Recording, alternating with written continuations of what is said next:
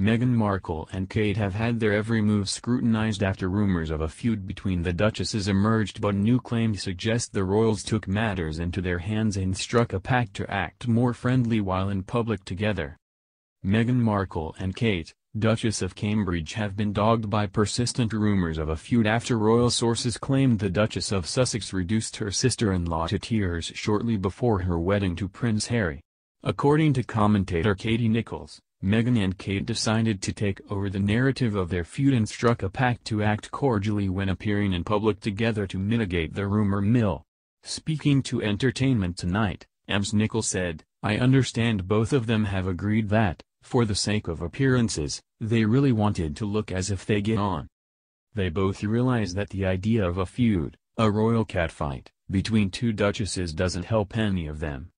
Ms. Nichols also claimed the friendliness between Meghan and Kate extends to the home, as the pair is currently living in neighbouring flats inside Kensington Palace in central London. She continued, "They really are just across the courtyard and apparently they have been in text touch. Occasionally, Kate invites Meghan over for tea, but they haven't had a hugely close relationship." Meghan and Harry are however scheduled to move from central London to take up residence at Frogmore Cottage, on the Windsor estate, before the birth of their child sometime in April.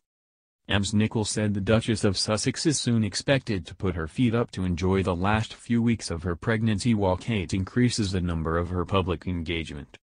She added, "As Meghan prepares to put her feet up, it really looks as if Kate is now using this as her chance to take center stage.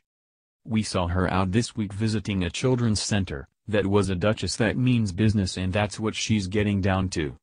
With the due date of the royal baby fast approaching, speculation about baby Sussex has been rife, with the name Diana emerging as a top contender to become the name of the latest addition to the royal family.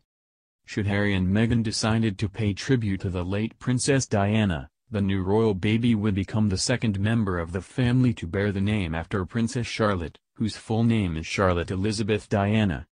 When the 37-year-old former actress gives birth, the Queen will be the first person to be informed.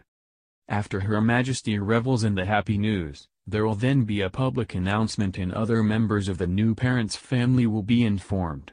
The announcement always traditionally been on an easel outside Buckingham Palace.